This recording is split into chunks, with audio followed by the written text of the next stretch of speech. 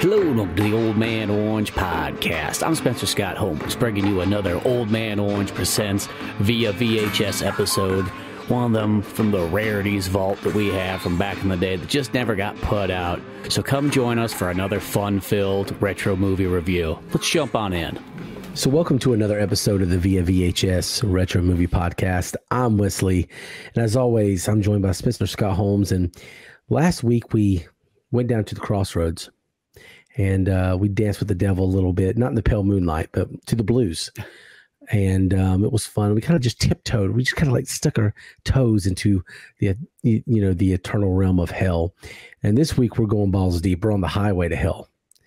And that's what we're discussing this week. Not the great AC/DC album from, I think it was like 1976. Yeah, or 70. I think it's 79. It's the last Bon Scott album. Oh, is it? Yeah. Okay. And that's one of those albums that's like pure. Well, pretty much all AC/DC is pure amazing from beginning to end. But that album right there is super fantastic. I would hear that's Spencer Scott Holmes you're hearing right there, and seeing if you're watching us on YouTube or Spotify. And I think you can watch it on Anchor now too. I think Anchor actually lets you watch the podcast now too. So we're in 3 places for video. Viewing pleasure. Been been working on the set a little bit. I got a few new things to add. Cleaned up in here today. Made it nice. Smells fancy. Ooh, I like that part. Yeah, so I'm pumped, and we got just a few more things to add to the background, and it's going to be looking kind of swanky, but I'm pumped about it. I mean, you got those posters for days that you could coat walls. I mean, you're probably like me, where you have so many posters that you could probably coat about 3 houses worth of walls. Oh God, yeah. Well, I have all those posters, and then I have, if you remember at the last house I was at on the set, that had those framed posters that were above the VHS. It was like Indian, like Back to the Future. Yeah, Raiders, The Thing. I still got those. I reframed them actually, and they're kind of, so I'm trying to find a spot for those, and my Rolling Stones / MTV banner flag. So we got some cool stuff going on. But if you're listening to this, that's totally irrelevant to you because you can't see it. So, but you can imagine it. Yeah, you can imagine it. Yeah, sometimes imagining it. That's the way to go. Well, you chose this movie where we're going to. I didn't know a damn thing about it. No, nobody really does. This is a very lost movie. This is one of those ones, to me, Highway to Hell is one of those like ultimate childhood classics that goes along the same lines as Maximum Overdrive, which ironically that has the AC/DC soundtrack, and this one wanted to have an AC/DC soundtrack, but they couldn't afford it. So they got this kind of different kind of 80s new wave rock thingamajig going on there, which I can see where that was kind of like a bummer to not have the AC/DC, but at the same time that music's very iconic to me coming into this picture just because it takes me back. But what this movie was, that's understandable. Yeah. But what this movie really was, just kind of going to it, is like, I watched it a bunch as a kid because I had a buddy who found this movie. I don't know if he found it like at the video store or something like that. And then he went on like the quest to try to find a copy of it. And it was not an easy task. Back in those days where like when you found a certain game or a certain like movie, and it's like, you couldn't just go online and find it. You couldn't just, you had to kind of search stores and just hope you ran across it at some point. And this one took him a long time. And he finally found a VHS copy of it. And then we used it for years. And this movie never was put on DVD for a very long time, wasn't on Laserdisc. It wasn't even on Blu-ray till 2016. It finally came out on Blu-ray and DVD. Like, this is one of those like locked to VHS movies for like ever. So like even like in the 2000s when we were watching this movie, that was like the only ways. He had that VHS copy and we'd watch it like all the time and so on like that. And it was just one of those cool movies, and he liked anything that had cars in it. Like that was his thing. That's why Maximum Overdrive, the Cars, like anything like that, anything that had a cool like hot rod in it, he was sold on the movie. You know what I mean? That was it. He was there. Yeah, this one, a little bit of background on this one to make it make sense. I think I looked and saw that it was a budget of $7 million and it made like $26,000. So it was definitely one of those, we're hoping to make our money on home video kind of deals. But then they didn't release it for like 2 years. It's kind of sat on the shelf, not like at the video store, but like literally on a shelf. Like, didn't see the light of day because this was all made in 1989. And yeah. Oh, I was just gonna say, and then it didn't come out till video in like '92, and I think it had an extremely limited like theatrical run of probably just like a couple like real random places, and that's just enough to say you had one probably. And I never really saw any of the answers why the movie was kind of held back. I know there's an audio commentary, it's got a director, but this is one of those weird movies where like the director's this guy from like not Belgium, but Holland, I think. And like I looked at his thing. It's like all his movies are extremely Netherlands movies, and then he does this movie for some weird reason, and then he's back to all the Netherlands movies, like, and everything else there. And then the guy who wrote it, I didn't even notice this for the longest time, but like just looking at it now, the guy who wrote it's Brian Helgeland or whatever. The dude who does like he's wrote like tons of big stuff. You know, one of the big ones for me and you is he did Knight's Tale, both wrote and directed and produced it. You know, but he does like Mel Gibson's Payback, and he does the director's cut version that's like the harder to find version because he got booted off that movie. So he does that movie, which is amazing. He writes, you know, big movies like The Postman. LA Confidential. He writes things like LA Confidential, wins an Academy Award, Mystic River, yada, yada, yada. He's got this ginormous list. Conspiracy Theory, like Man on Fire, the Take It Pelham 1, 2, 3, the remake one. So he does all this stuff. Nightmare on Elm Street Part 4 even. I mean, that's not as big, but it's still kind of a big one in like the long run. So, I mean, even recently he did the 42 movie, you know what I mean? So it's like, this guy's got tons of stuff going to his name. And it's like, I didn't put that two together that like, oh, that's the guy that did Highway to Hell. You know what I mean? Yeah. Like I said, I went to this movie completely blind. Didn't see a trailer. Didn't look at IMDb. You said we're doing Highway to Hell. The only research I did was trying to make sure it felt like one of those movies where there could be multiple Highway to Hell. So I'm like, let me make sure I'm watching the right one. But, you know, once I figured that out, by poster art, and when I saw the poster art, I'm like, that looks familiar. I know I've seen that on somebody's IMDb, and it turns out it was Brian Helgeland's. But that's what got my hopes so high when, you know, at the beginning of the movie, it says written by Brian. I was like, oh my God, Knight's Tale, of course, is the first. All those things you mentioned, but of course, Knight's Tale is what I think of first because it's one of my favorite all-time movies. So I was like pumped. And yeah, this movie, the director, what is his name again, real quick? He's got one of those really weird ones. It's 8D Young or something like that, which at first you look at it, you almost feel like he's some like, you know, like Asian director from like Laos or something. And it's like, oh, no, that's not it. That's what I was actually thinking. But no, he's from the Netherlands. Let me pull up Highway to Hell again real quick. Yeah, Art de Jong, he ate the dong. Ate the dong. Ate de Jong. We'll just say his name is. I don't know really how to pronounce it. It could be Ate. I have no idea. But he did do one other American movie, and it was right before Highway to Hell, and it was Drop Dead Fred. Oh, that's right. I did see that actually when I was flipping through real quick. I was like, oh, yeah, he did do that. He also did like one Miami Vice episode, too. Yeah, Miami Vice, and then he did Drop Dead Fred, which was first. So you watched this, and I watched the shit out of Drop Dead Fred. Phoebe Cates was probably my first like crush. I was like all about Phoebe Cates, and yeah, it's Drop Dead Fred. Weird ass movie, very bizarre.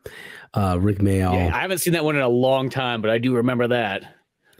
Yeah, that movie was so odd, and you know, it does come up from time to time. It's very weird. It's kind of like this British humor kind of vibe to it. Reminds me a lot of like the Mighty Boosh, and like whenever I think of like Drop Dead Fred, I always thought of Old Greg. Yes. You know, and when I see my downstairs mixer, I drink Baileys from a shoe. You go to a club where people wee on each other. So yeah, that's Drop Dead Fred's that kind of humor. And this one, I didn't really know what to expect when I saw, you know, the who wrote it. Then I went immediately. I did stop it and went, okay, let me see who directed this thing now. And then I saw Drop Dead Fred. I'm like, what am I in for here? And it's like a mix between those two styles. You got some of that Drop Dead Fred, just bizarreness and kind of surrealist, kind of weird, just wacky humor, and then you got some of that character developing humor that you got going on a little bit, like when you have Knight's Tale and different things like that. A lot of creativity in here. It's like a poor man's Beetlejuice is kind of what this movie felt like ultimately. I mean, yeah, it's in that kind of realm because that's, I think, what makes it really interesting is it's one of those movies where it's a very mixed match of a lot of different genres in there. You know, it's got the kind of like it's horror, it's kind of an action movie, it's got comedy throughout it, it's got kind of just like inside jokes in there, but then it's got some things that are just really weird and bizarre and unanswered, and that's something I kind of like about it. The other thing I even kind of noticed when I was watching it this time is this is probably why I like this movie also so much. It actually reminds me a lot of the Super Mario Brothers movie at the same time too. It's like those two movies are almost, they feel very kind of similar, even just the way the kind of cars look and the chase aspects and kind of going into a different dimension and a different world to save, in a sense, the girl or the princess or whatever you want to kind of say. Like I never put those two together until I was just watching this once again, and I was like, it actually is kind of in that Super Mario Brothers movie realm, and that probably is what adds to it for me as well. Yeah, I could see that. I could definitely see that. It's got that weird kind of.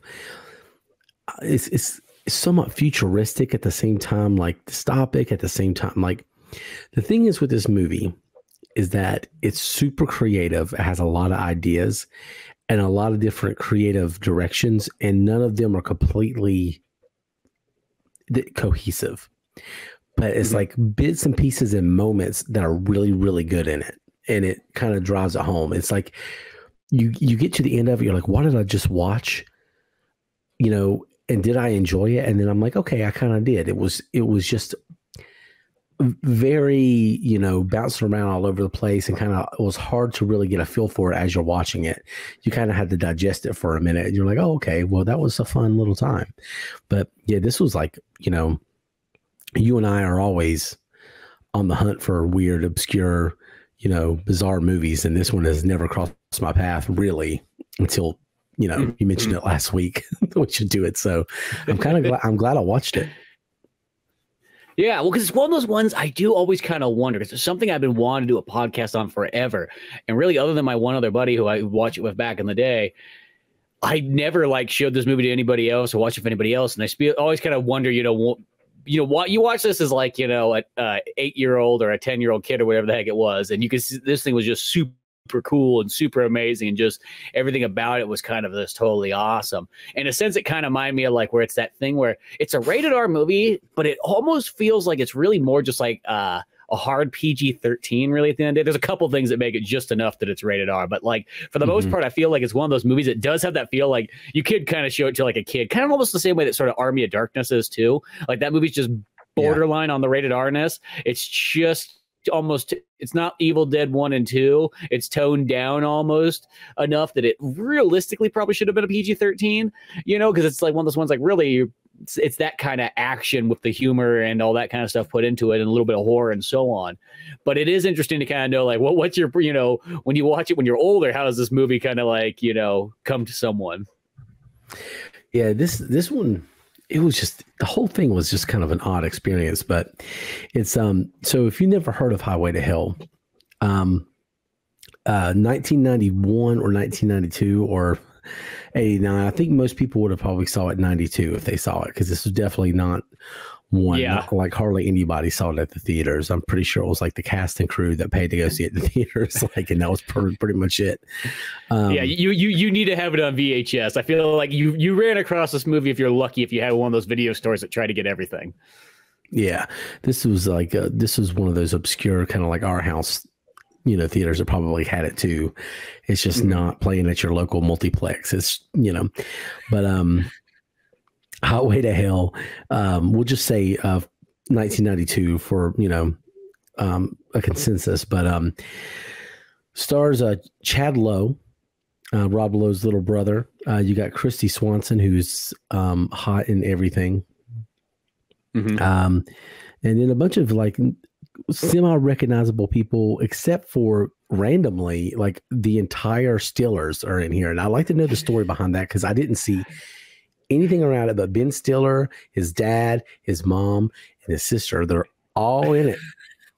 Yeah. And like one scene, and I'm like, it's out of effing nowhere. Like, is that Ben Stiller? And then I'm like, oh, there's Jerry. I'm like, what is going on? And then there's nothing in the trivia or anything to explain why they were there or how they got involved with this project, all of them. But it's so bizarre. Yeah, because I remember like because I noticed that from way back in the day, and my only thing I could always think of is just like maybe like the guys who put this movie together was like Ben Stiller's buddies and or even like family friends, and that's how they kind of got it. Because yeah, they're just all in there, and then Ben Stiller's in it twice technically because he also plays Genghis Khan or whatever later down the line in the bar scene, and that's Attila the Hun. or Attila, that's who he's playing. Yeah, Attila the Hun, and so he's there with his sister and everything like that. And then it's also got even other weird cameos too, because it's got like Lita Ford, which I kind of forgot about that, but she's like just there at the very beginning when he gets to hell. And she pretty much explains how you pretty much get here, and at first it's that thing where it's like, oh, here's this seductress, like almost like, a succubus kind of in a sense, but he doesn't know it yet. And then the craziest like cook guy comes up from behind, like, too, just to like that weird where it's creepy, weird, funny, and then you almost are not too sure all at the same time. And that's what I think I like about a lot of the stuff in here is it's like that one where it's like, it's you kind of laugh, but then you also kind of go, that's almost more creepy because it is just so weird and bizarre of some of these things that are happening. And then we got to mention that Gilbert Gottfried plays Hitler, which is amazing. Yes.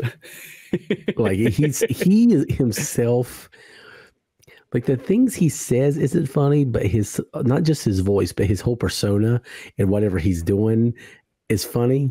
So like, yeah, he's just like, he's trying to convince everybody he's not really Hitler and he shouldn't be in hell, which is like, why that gag was a gag, I don't know. But he's like, the Satan's gonna call me Bob, and like all these things, just yelling like the parrot and Aladdin.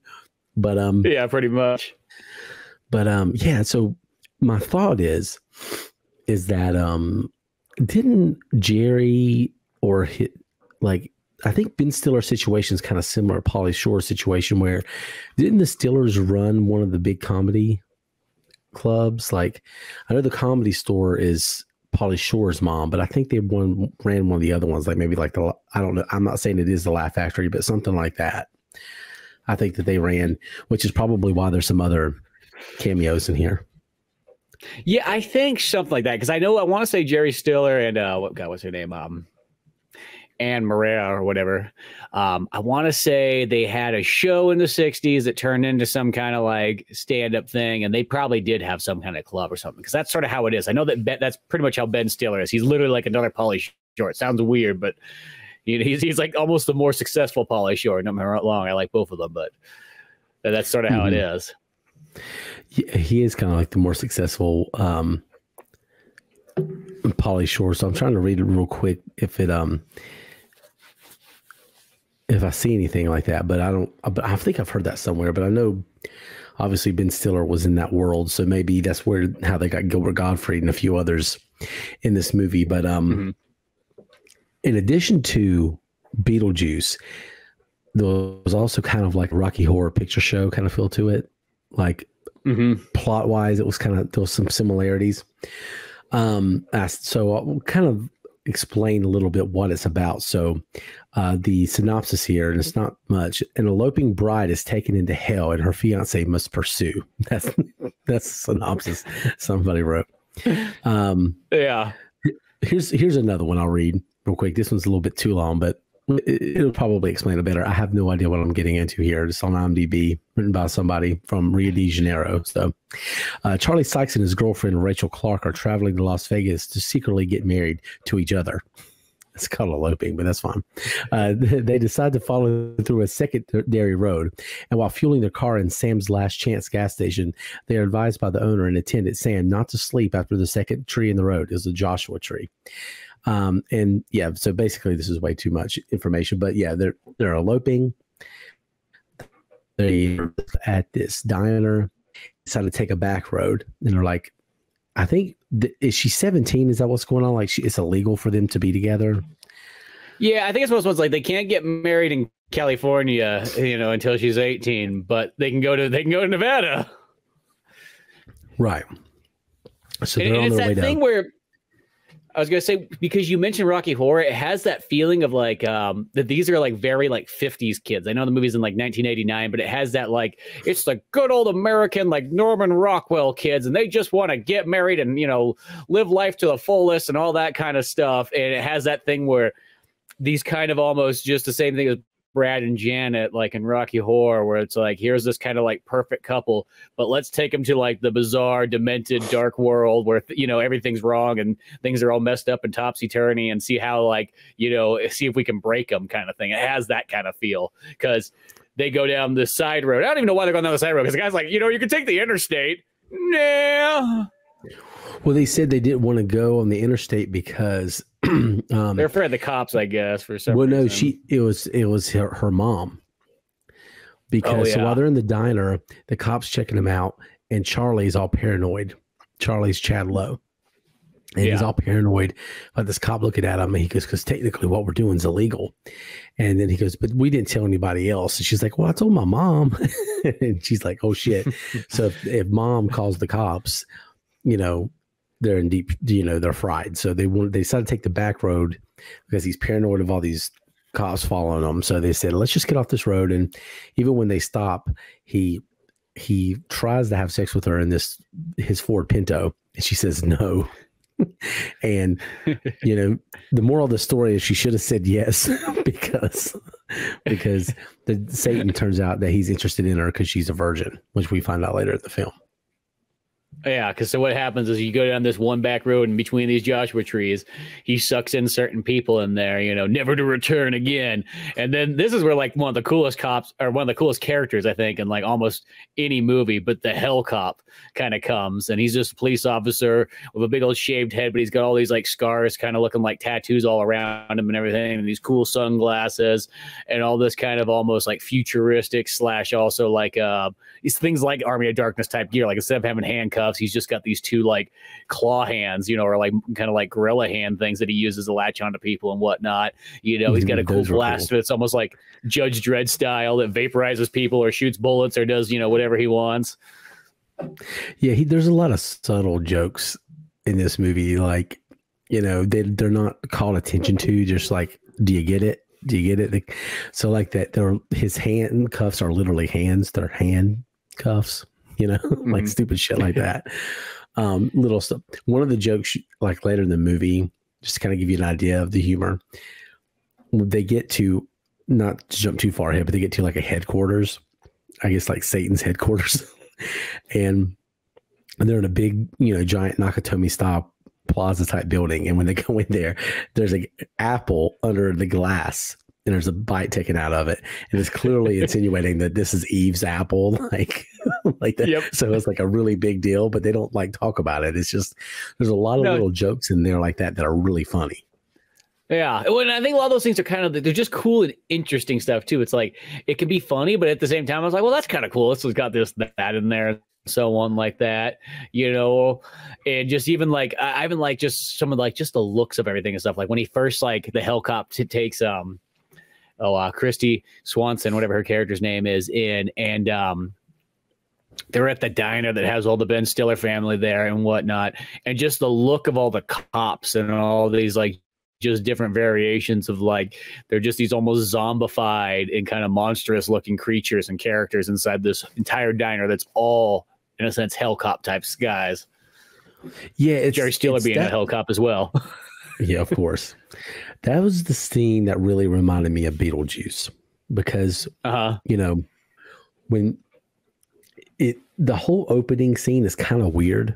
Like they get off the road, they stop at this gas station, the attendant's being kind of weird and creepy, but he knows what could potentially happen with these kids.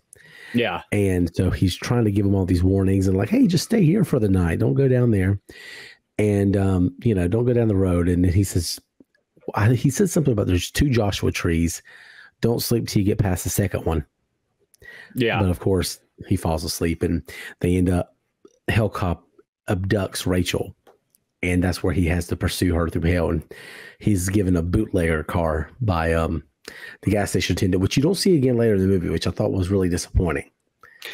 Yeah, it's kind of weird. You think there should have been a scene. There should have been one more scene towards the end where they go back to him, and then they could kind of say, because big things sort of happen between that too, where like, cause, you know, when he go after the Hell Cop takes Christy and, you know, not Rob Lowe, fucking Chadlow has to go when he has to go back to him and ask him all the questions and so on. He goes, well, here's what happened to the Hell Cop. These are the people throughout the years and so on. And, in 1940s or whatever, when I was coming over here, he took my girlfriend and I never got her back, and all this kind of stuff. And it's almost like, I've been preparing for this. I've been building up. Here's my awesome car. Go in it. It's got a secret power, by the way. Shit, I forgot to tell him that. He's already gone. It's like, but you kind of like, I kind of knew what it was going to be.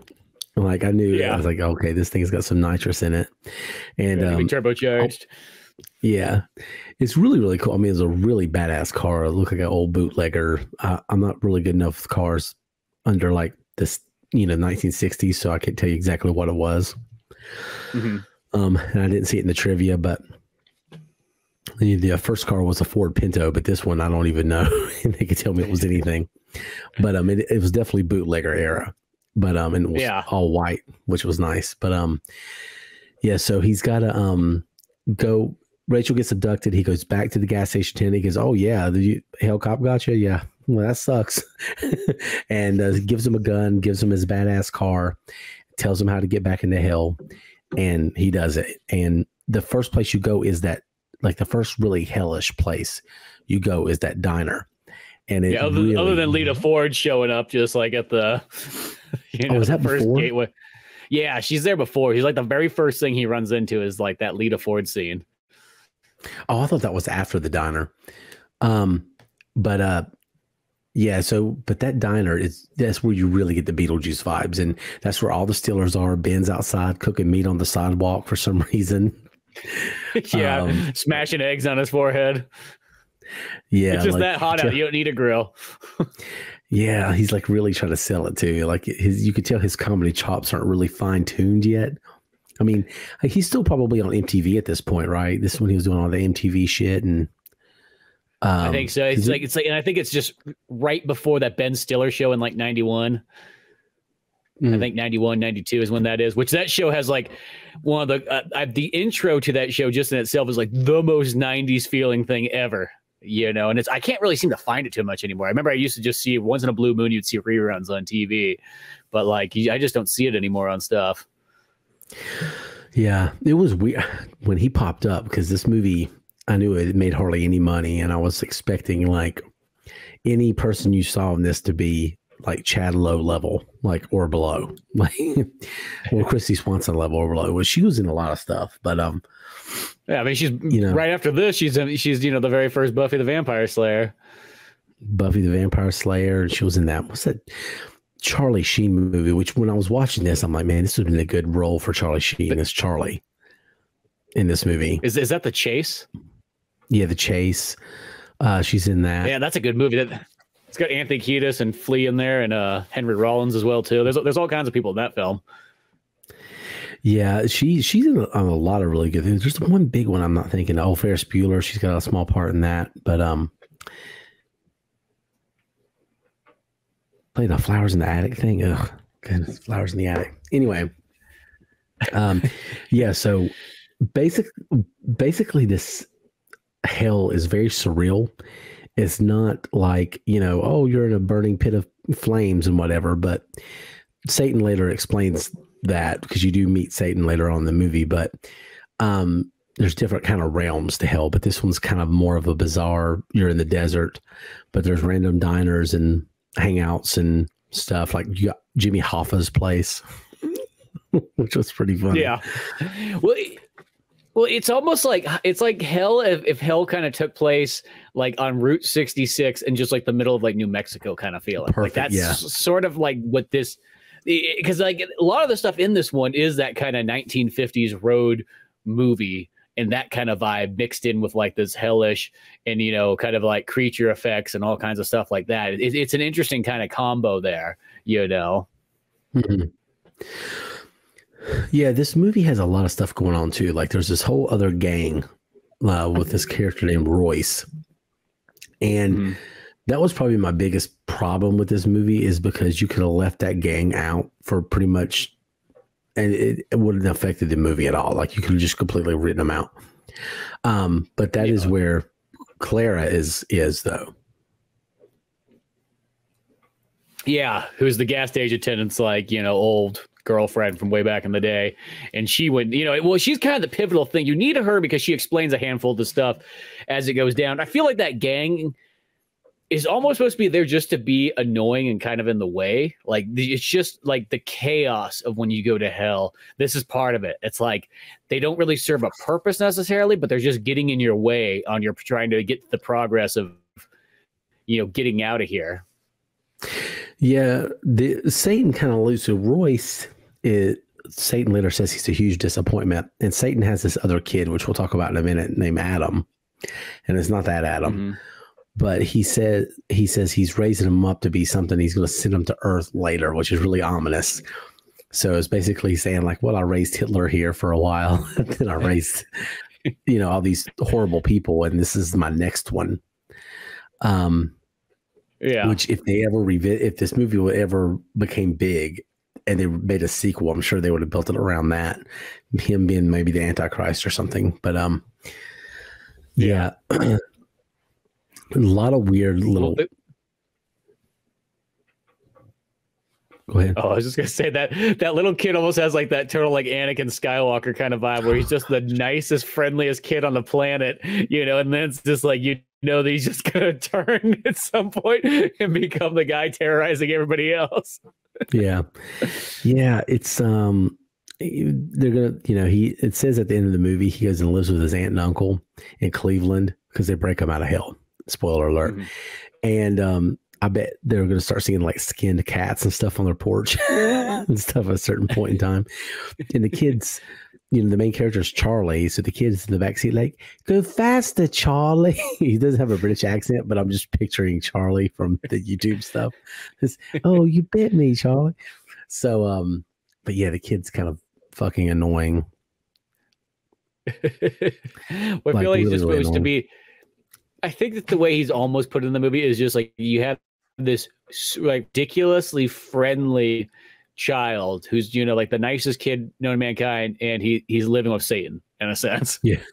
I think that's kind of what it's going for, and it is a little bit goofy because he's kind of there for probably a little bit longer than he needs to sort of be. It could have been like, hey, whatever, I'll save you.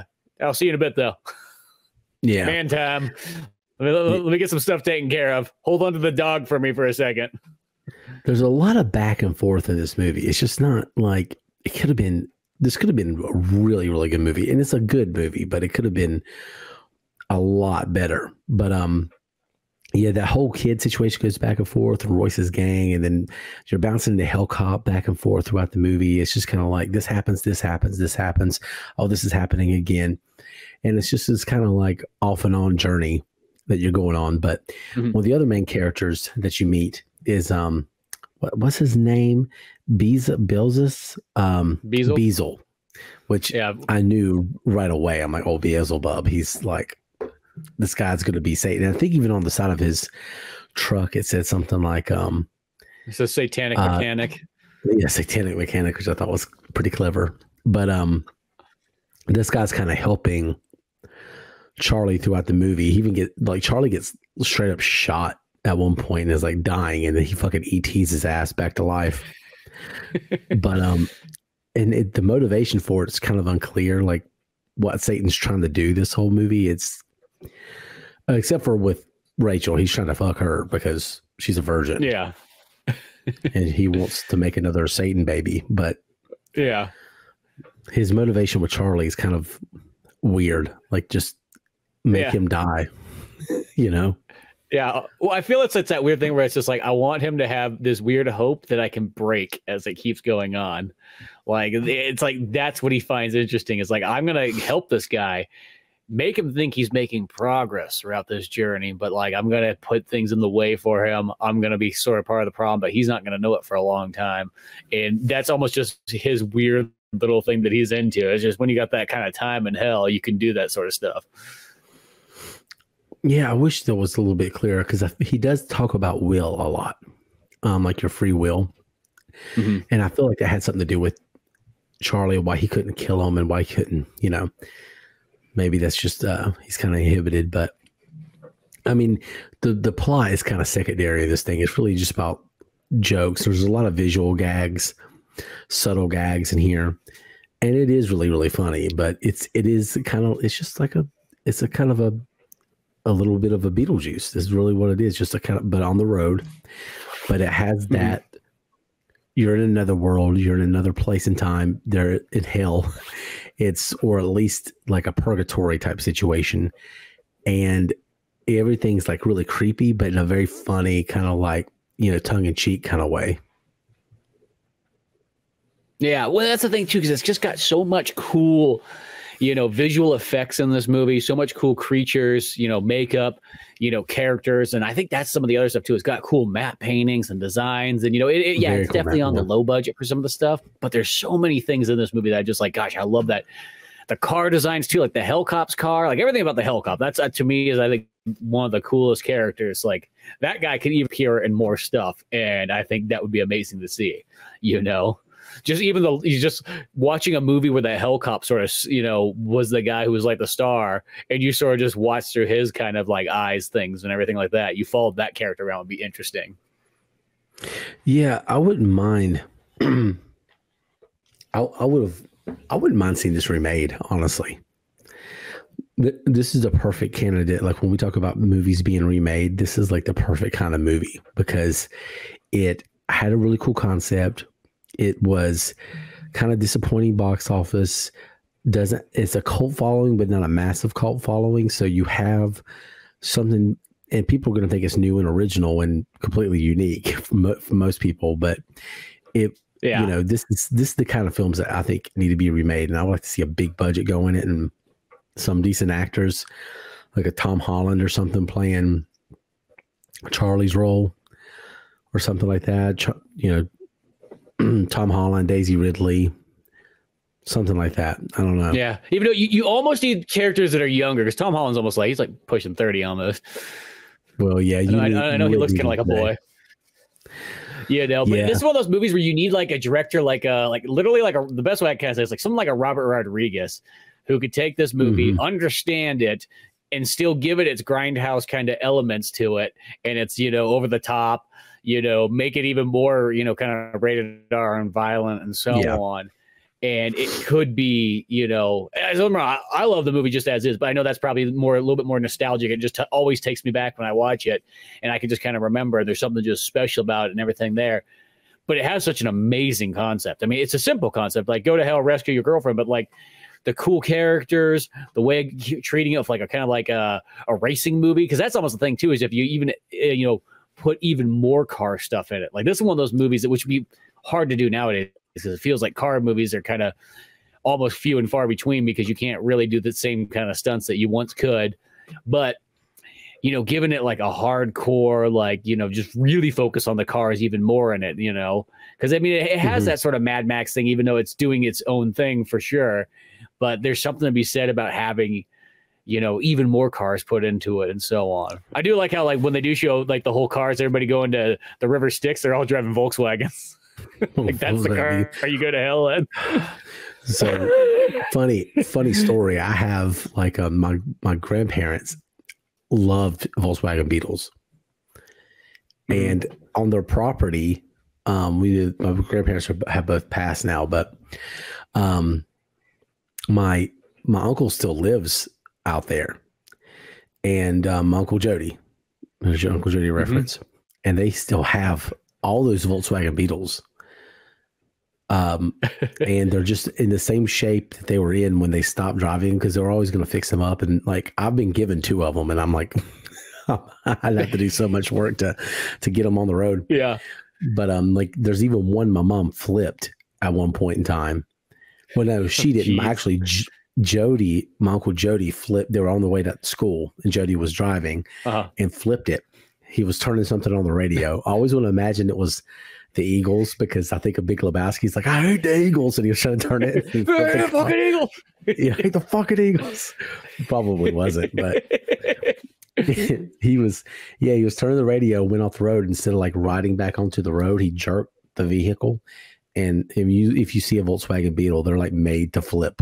Like that's what they look like they're gonna do. And he tumbled it several times, and it almost killed my mom. But what saved her life was the door. and leaned back on the door and used it as a kickstand. And the door was really? all Jeez. Yeah, the door was all crumpled in, and my mom woke up and the car was above her, and it was just leaning enough on the door to not crush her. Jeez. And it's still there. It's still like that. The door is still crumpled in. And that's been like 40 some odd years now. It's still just there. Same way. Isn't that weird? All these Volkswagen Beetles just sitting there hanging out, waiting for somebody. Yeah. Waiting for someone. I need to have a lot of time, money, and a lot of motivation to even think about those Volkswagen Beetles. But when I saw those Volkswagen Beetles going down the road, I'm like, that is hell. That's hell. Like being stuck in traffic is all Beetles. It's all Beetles. Yeah, I feel like that's gotta be like kind of like a Holland joke right there too. Even like that seems like one of those ones. You're right next to Germany, all those Beetles and so on like that. You're 100% like there's more right. There's more layers to that scene than we would even think in like America. I think you're 100% right. Yeah, but they're so unique looking, but they were pieces of shit. Like the other one, my grandparents had literally caught on fire while they were driving it. Yeah, like it just caught on fire. My papa was like, "Yeah, I'm gonna fix that one too," but she could have. Yeah, but yeah. Didn't. No, yeah, you got to be super into it to be putting that all back together and so on. A fucking engine in the back and trunk in the front. So weird. Yep. But yeah, anyway, so they're trapped in hell with Volkswagen Beetles in like LA traffic, and they're like all trying to wreck each other, of course. But yeah, there's a lot of little subtle jokes like that and little things that happen like so quick that I wish, it could have been elaborated on more. Like, honestly, if this movie had been written really well and like really tight, they could have used an extra half an hour and expanded on some of the scenes. Because certain things go by so fast that you don't really, like there's a scene where he's got to cross the river. Yeah. And he talks to this guy, like he's like, you're not dead. You can't go on this river. He's like, well, yeah, I kind of want to go anyway. He's like, okay, I'll let you. Then he does it, and he goes through his tunnel and cave and all this stuff, lets him off. And I'm like, well, that whole scene was pointless. But if you would elaborate on that, made a whole gag out of it. Yeah. Then it could have been really, and I really think, good. I think that's just some of the low budget nature of it. I think you could tell, like, it'd be interesting. This is one of those ones that'd be interesting to read what the original script probably was. Because I feel this is one of those movies where it's definitely one of those ones where it's like, hey, cool script, but let's be honest, like this is what we got to kind of, cut down and do and so on. Like many scripts, But I bet you is one of those ones where it probably was a little bit more elaborate, and then you had to kind of be realistic after a while and say, hey, this is what we can and can't do, and kind of go with it. And it still gets a lot of stuff across for like, a B movie. There still is some pretty impressive stuff going on in this film. It's one of those ones where there is still some neat sets and still some elaborate designs and so on that they have. It does go by kind of quick. Like it's like many of these movies, like, you got such a cool world. You do need, like, it would be nice to have about an extra 20 minutes to really expand on it. Yeah. And they're very limited. You can tell, like you're saying, it's like, Brian Hegelin's a great writer, probably had a lot of really funny, clever ideas, or maybe more time with characters and to build motivations and stuff. And it's just like, we ain't got time for that, bro. Fit in as many visual gags as you can, which they did. They shoved a lot of little quick side gags on there. Yeah. To kind of make up for it. But go ahead. I was gonna say it's that, and I just do I like just some of the chaos and kind of weird scenes that are in there that are sort of unexplained. Sometimes like having an unexplained scene and just have it keep passing on is kind of cool. Like something there, it leaves you to sort of think like, well, what was that just all about? And then the movie just keeps playing on. It doesn't stop to go like, let's go back to that real quick. No, just have it go. Have our character keep pushing forward, and don't worry about that. Yeah, I think because they are trying to make it very surreal. And there's a little bit more of a cerebral element to this movie than I think more people give it credit for. But there's a lot of like, hell is weird. It's bizarre. It's a mind fuck. I think the one thing that they could have done in this movie to make it even more suspenseful throughout is at the beginning of the movie, he's given that teddy bear clock. And in hell itself, you know, they mention while they're down there that time moves differently and things are very odd. And you could tell he's down there for longer than the allotted time. But on Earth, before he goes there, he is told, I think I have to wrap it up. Okay, well, that's okay. We're getting close to the end anyways. So I think that's kind of good. What was I talking about?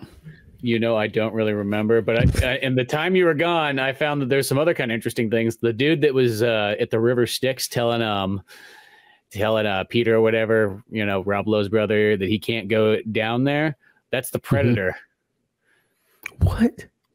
The dude in the suit, the Kevin Peter Hall. Apparently that's Predator. And then I was looking at the CJ Graham, the dude who plays Hell Cop. He played Jason in Friday the 13th Part 6. He looks like, and he's also in the Alice Cooper music video for the, you know, the Man Behind the Mask song. For that was, you know, was that attached to this movie? No, what the Alice Cooper song? Yeah. No, that's for Friday the 13th Part 6. I see what you're saying. Yeah. But he was the Jason in the music video in that one too. Yeah, I was just kind of looking at some of these other characters, and then I was like, even like or no, that's the different character I was thinking. Am I one of these other ones? Yeah, somewhere or another. But yeah, there's some interesting things I was just kind of looking at while I was sort of flipping through just some of the other characters. So it actually kind of like, you know, it's impressive at just how many other kind of actors and stuff there is in the background of this movie, because this movie has that feeling like, you know, it would just be kind of a small, you know, group of things, but it's just like, oh, there is, like, when you look at like the list of people, you know, maybe like at first glance you might not recognize their names, but then it's like, oh shit, these people are in like all kinds of stuff. So it has that kind of feeling of like almost that kind of thing where a bunch of guys who are already on the sets of big movies kind of go, hey, you know what, let's get together and make our own movie over here. You know what I mean?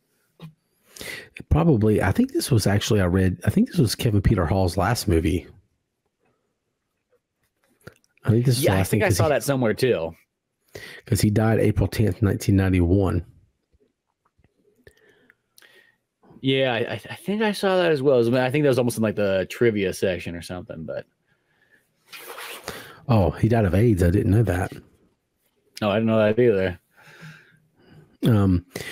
Anyway, not to break it down, but yeah, there's a lot of little interesting side characters and stuff in here. Just like a very kind of like a eclectic group of people that kind of brought this together. Bigger names than you would imagine for something that's kind of like really low budget, really unknown. And it has developed somewhat of a cult following, but I feel like that's always kind of said about any movie that's just kind of had a resurgence of any type. But I don't think this one has like a cult following like some other movies do. I feel like there needs to be some type of classification to that, because it's like, you know, there's like a group of people that like it. That's not a cult following. You know what I mean? That's like, yeah, you know. I think that's more because I've literally in my entire life, I've never ran across somebody else who like brings this movie up and talks about it. Like that's one of those ones that's just like, you know, it was me and one other guy was the only people I ever knew that ever watched this movie and really dug it and, you know, everything about it. Like it's really, I'll say it has like, it's like that thing where it's like, I could see where it could become a cult movie, but like, let's be honest, I feel like a cult movie is when it's kind of like popular and all that kind of stuff. This movie just feels like it's still just sort of lost in time. Like it was re-released on Blu-ray and DVD, and you know, I felt like all the people that had the VHS or taped off TV copies were the people that bought those Blu-rays and DVDs. Let's be honest. I think it's like the same people just buying their movie over again. Yeah, I think sometimes there's just like anybody who owns the rights to something like, hey, it's got a cult following now. But yeah, I think they toss that word around a little too much, you know. I think so too. But this movie is on right now. It's on Tubi. You can watch it if you've never seen it. If you can endure the commercials, I rented it on Vudu. But it is findable. It's not like other things that we've watched where we couldn't find it. Yeah, you know, this one at least you can. You know, there's a clear ownership of it, and you can go out there and you can find copies of it and actually watch it. Yeah, it's one of those ones. It's like once they put it out back on DVD in 2016 and the Blu-ray one, it became a lot more easier to find. Because before, when it was just that 1992 VHS release, and that was it. the movie was, I think that's just the thing, is like it just was not a common one. It probably wasn't, you probably couldn't just go down to like, you know, a normal store and buy it. You really had to go like out of your way and find it, or, you know, import it or what have you. Mm-hmm. Yeah, this is an obscure one. I recommend it. I think it's a fun time. I think it's a clever vision. You got a director that's not super well known, but he did Drop Dead Fred, which a lot of people, that movie does have a cult following. Yeah. And you know, if you like Drop Dead Fred, this is not very similar, but you know, this is another piece of work you can see by the same guy. And then if you like Knight's Tale or something like that, or just Brian Hegeland in general, there's something to take away from this. But you know, it's just kind of a weird romp, and the concept is so cool that it's worth revisiting. It is, I can't help but thinking, what if with this movie? Mm-hmm. Like if it was really given, like if it really had attention from a studio and really, really backed it, what it could have been. We've got some bigger names in there a little bit. And I think they could have done something really, really big with this. Yeah, it's definitely one of those ones. The concept's out of this world. You know, for me, no matter what, like when I watch it, it just gives me all the nostalgic feelings. It takes me back in time. You know, I can almost just see the VHS spinning around and watching it and so on. And just this very cool hidden gem experience, you know, and I just always love it. I love the aesthetic of this. It's right in that, like, almost like my favorite time period where all the sounds, all the looks, everything like that late 80s, early 90s era, you know, it just hits all the right notes for me, and it can always take me back. And I think this one's an amazing one that people should definitely check it out if you like anything kind of in like horror action, you know, cars with the comedy in there too, and just a fun, wild, weird ride, you know, with cool effects and all kinds of fun stuff like that. But it's not really for everybody, I will say at the same time. You got to be kind of into this kind of world. I think there's enough interesting little tidbits attached to it that if you're really into movies, I think this is one worth definitely watching. Just if anything for just the cameos and just, you know, what is this weird little thing? How did they get all these people? And, you know, I wouldn't say A-listers, but recognizable, known people into this like completely forgotten movie. So yeah, Highway to Hell. It's on Tubi. You can rent it pretty much anywhere. I think it's been on, I think I read it's been on Amazon a few times too. Usually if something's been on Tubi, it's been on Amazon or vice versa. Yeah, it was on Amazon at once when we thought about doing this movie, I don't know, like a year or two before, you know. And then, of course, you could buy the Blu-ray or DVD. I got that on Amazon. There you go. Well, I've already been interrupted a couple times by a child screaming for daddy to come rescue him from his nightmares, because real funny thing real quick. My kid, who for some reason has always been interested in ghosts and like spooky things, and like Halloween's his shit, right? And never been able to get him into any movies that are like contemporary, like live action. Like I've tried to get him on Star Wars, try to get him on things. If he's tired enough, he'll sit down and watch something with me, but he's not really interested in it. But he's heard the Ghostbusters song, got into that, and this kid has literally been watching all the Ghostbusters movies. Yeah, there we go. That's at least a good start. I'm pumped. I did not think that was going to be the gateway. I did not think that was going to be. I did not think Gozer was going to open the gates and send him through there. But alas, but it's also probably giving him nightmares. So I'm trying to like temper that. But he's like all day long, if there's something strange in the neighborhood, like all day long, like just the Ghostbusters. Who's he gonna call? The Ghostbusters. Yeah, he'll just say that randomly. He'll just look at, who are you gonna call? I'm like, Ghostbusters. He's like, that's right. Yeah, that's probably Ghostbusters is probably a much better one. I mean, you know, probably at that same age when I would have watched Ghostbusters, I would have also watched Night of the Living Dead, and yeah, that one had an interesting effect on like a 6-year-old. Yeah, well, he's only 3.5. Oh yeah, I guess that's not that too. He's even younger. Yeah, he's 3. He just basically right at 3.5 years old. So, a little young for some of that stuff, which is why I don't push the live action stuff on too hard. Like, you'll get into Star Wars and stuff eventually, hopefully. Now my little one is going to watch whatever with me. He's just kind of chill and watch a movie kind of kid. But yeah, so there's some spooky stuff going on at this house too. But anyway, never seen Highway to Hell. Definitely watch it. Definitely worth it. I had fun with it. I'm glad I've seen it. I'm glad we reviewed this one because this is definitely in our wheelhouse, I think, of the kind of stuff that we like to talk about on this movie, on this podcast, is kind of forgotten movies like this that have a lot of unique elements that tie it to bigger things and more well-known things. And, you know, it's pretty fun. Yeah. Well, you know, there's one more point I want to make on it. You know, what's another thing that's a really cool effect in this movie is the Cerberus dog they got in the stop motion animation. Yes. That thing, I kind of forgot about that too. And right when it popped up, I'm like, oh yeah, they got this really awesome stop motion animation Cerberus dog they run across right before he goes to River Styx, because it sort of combines it's like everything of hell, you know, whether it has Greek mythology and whether it has, you know, even Norse and, you know, just Christian hell and all that different stuff. It's kind of cool. It's like, well, I'm like, yeah, Cerberus is in there, and it's awesome stop motion animation, like totally at like the tail end where very few movies are ever doing stop motion animation by this point. You know, I mean, you got Army of Darkness, of course, coming up right here right around the corner. But yeah, you got it's amazing to me that Jurassic Park was going to be that technology. It was going to be stop motion. I love that footage that they have is so cool. Like in the special features of Jurassic Park, like I almost wish somebody would just edit that footage in there, like even finish and complete all that, and just have a movie where it plays the same, and then all of a sudden it cuts to like stop motion animation. Just why not? Because it looks so cool. Yeah, want to feel old? That movie's 30 this year. I know, gosh, it's one of those ones. And boy, I saw that in the theaters, you know, right when it came on out. Me too. Golly. Well, anyway, thanks for listening. Go check out Highway to Hell. And I promise next week we will not have any directional hell-based movies. We're not taking a road, a boulevard, a interstate, or anything to hell next week. We're not going to be at the crossroads or the corner of hell or anywhere. We're not going to hell next week. I promise. So anyway, any last things you want to mention before we get out of here?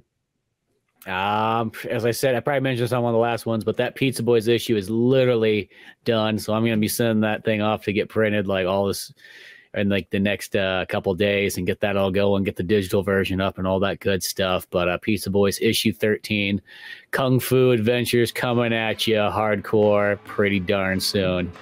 Kung Fu Adventures. We should do something similar to that to celebrate the release of the upcoming Pizza Boys. But anyway, thanks for listening. Y'all have a good one. Catch us on the Highway to Hell, and Via VHS is out.